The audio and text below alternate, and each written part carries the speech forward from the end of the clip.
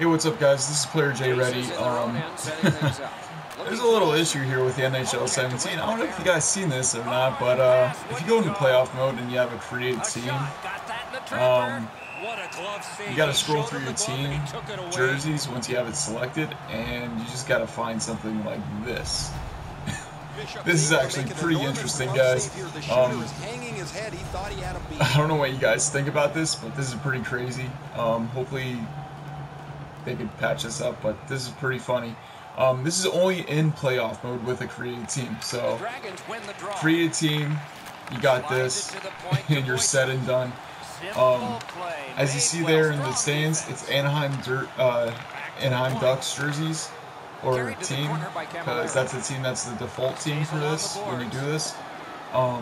So whenever we see the clear body, that's basically the Anaheim lookalike. So, but anyway, guys, I'll leave you go. This is pretty interesting. Don't forget to like and subscribe to PlayerJReady on YouTube for more funny glitches and weird gameplay like this.